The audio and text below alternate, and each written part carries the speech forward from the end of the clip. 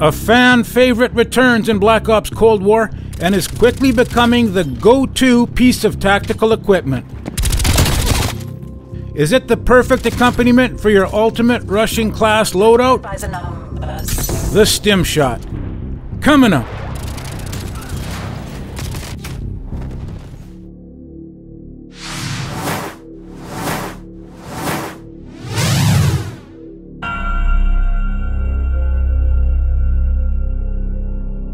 Hey, what is going on, fellas? It's Favstar. With the Stimshot becoming the dominant tactical choice for class loadouts, it's time for a full breakdown.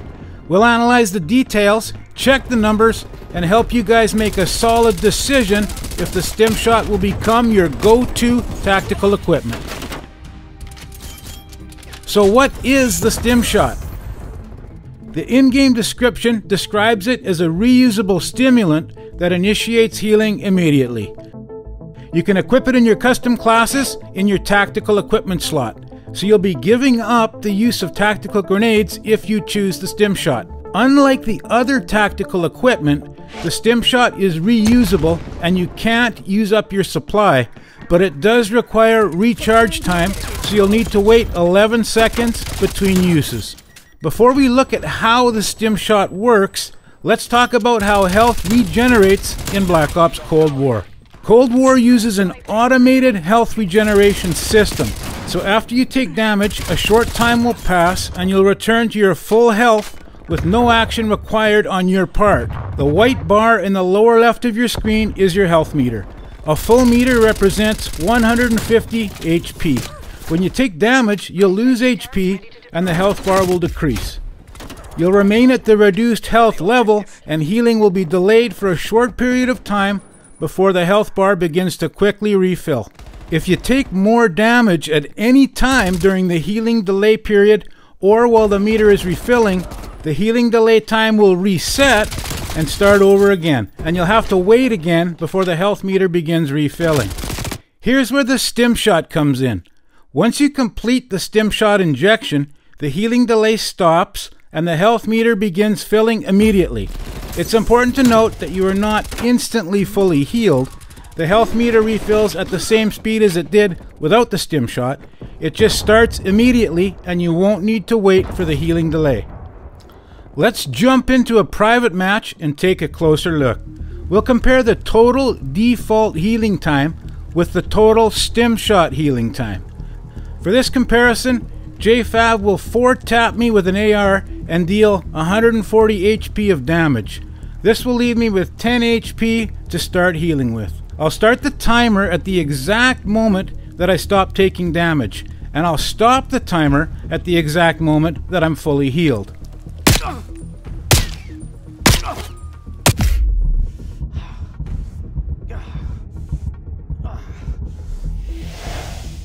As we can see, a full heal from 10 HP takes 6.35 seconds.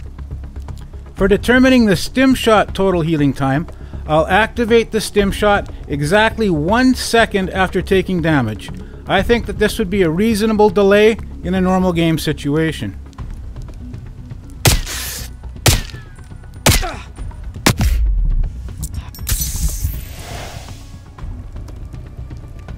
As you can see, by using the Stimshot, you can reach full health in 3.15 seconds. This gives using the Stimshot a 3.2 second advantage over the default healing system. In a fast-paced game like Call of Duty, where literally milliseconds count, a 3.2 second advantage is a huge advantage in a gunfight. Of course, this advantage is only beneficial if you make smart in-game decisions and use the Stimshot at the right times. Using the Stimshot consistently at the correct time isn't as easy as it sounds. You'll often need to make split-second decisions between using the Stimshot, reloading your weapon, or simply re-engaging the enemy. These split-second decisions are difficult and add to the complexity of the situation. To determine whether the Stimshot was a viable option for me, I completed an experiment. I played 10 matches of domination with a rushing playstyle, 5 with the Stimshot equipped and 5 with a stun grenade equipped. After reviewing the matches in theater mode, I only found 2 situations in which the Stimshot clearly saved my life. However, when using the stun grenades, there was 15 occasions when a stunned enemy was killed either by myself or by a teammate. So should the Stimshot be your go-to tactical equipment? I would say yes and no. If your main goal is to achieve a team victory, then based on my testing, I would say to skip the Stimshot and equip a stun grenade. If, however, you have a more selfish agenda and want to stay alive for the high streaks, then the Stimshot is absolutely viable. Of course, this is just my opinion, and I would love to hear from you guys. Is the Stimshot your go-to tactical equipment? Let me know in the comments section down below, and if you enjoyed the video, remember to leave a like and subscribe for more.